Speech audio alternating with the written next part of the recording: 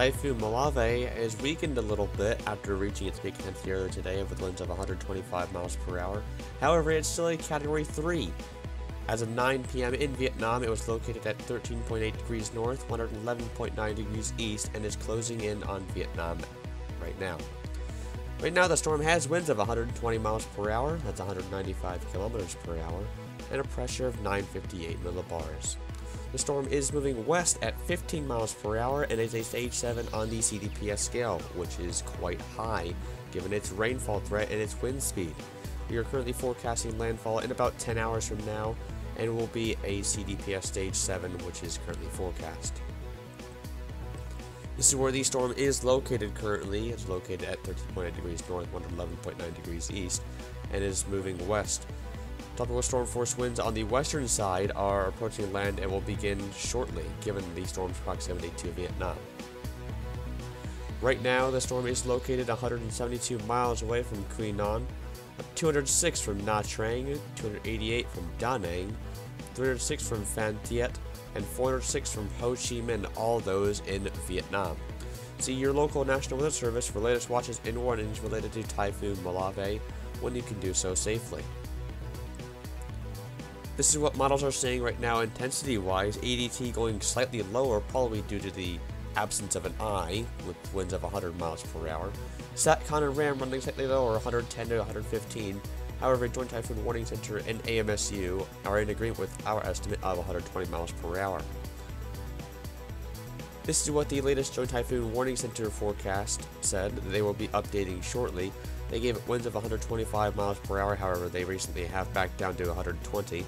And they are forecasting probably a Category 2 landfall, but given the storm's proximity to land, it would not surprise me at least if we see a Category 3 landfall for this storm, which is not what Vietnam needs after this rainfall trend that they've been seeing. And here's the rainfall forecast.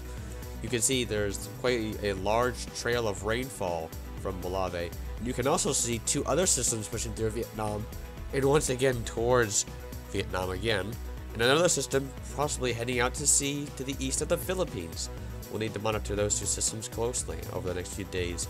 Molave's rainfall threat seems to be quite high as Molave moves inland. This is what sea surface temperatures are looking like for Molave. They have decreased a little bit, hence the weakening trend that we are now seeing. And we will likely see a Category 3 landfall given its proximity to land, which is quite a catastrophic situation given Vietnam's current rainfall forecast.